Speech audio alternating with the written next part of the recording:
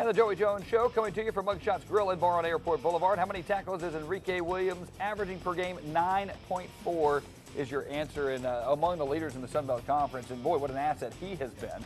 And you talked about Jake Johnson. We were talking about that in the break.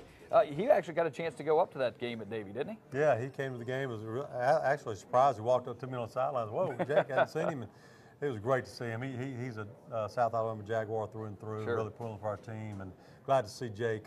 He's such a great linebacker for us last year. And Enrique has stepped into Jake's shoes and filled them. Done a real good job. Had a great last 2 or 3 games, especially. No doubt about it. All right, let's talk about the Warhawks from Louisiana Monroe coming into Ladd Peoples Stadium tonight. And we don't talk a lot about their defense specifically, so let's do that right now. What kind of defense do they run? You know, they're very multiple. They probably have more movement and blitzing and twist than any team we're going to play all year long. They're very multiple up front.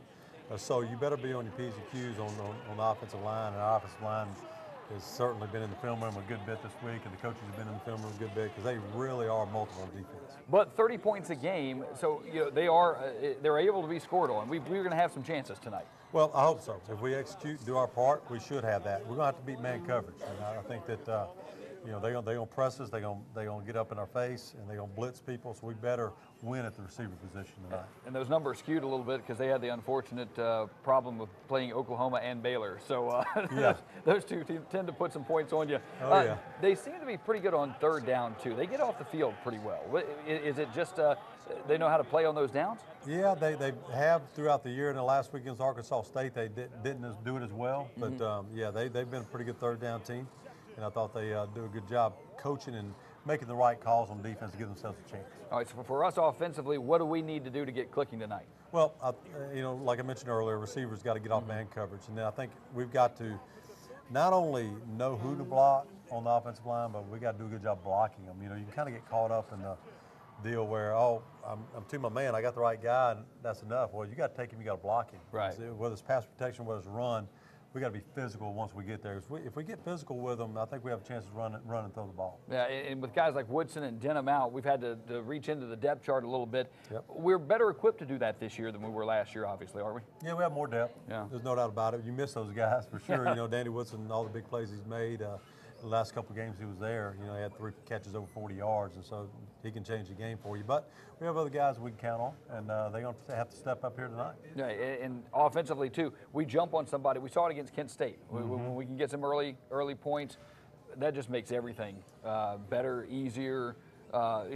Mentally, that's where you want to be. Yeah, and I think we haven't really played a complete game offensively. Kent State, I thought we did.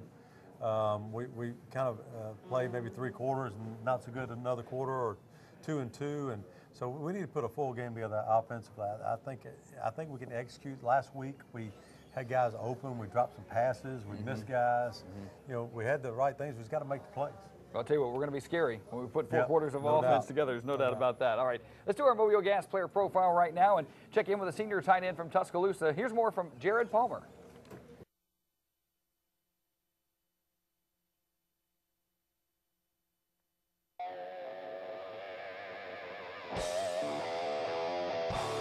Every guy wants to be a star.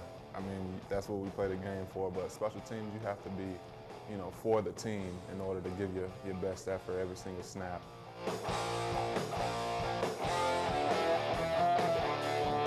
My first instinct is I want to go knock someone's head off, but also you got to keep your head on the swivel because they're trying to protect their players as well.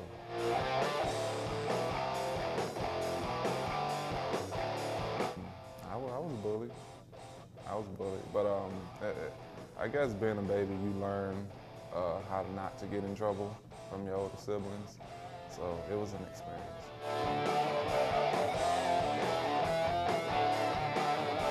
The last 2 years, I've really gotten closer to Christ, and in my heart, I feel like my mission is to serve.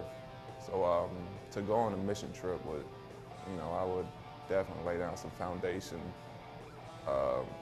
for generations to come, especially in my family, taking that step in life.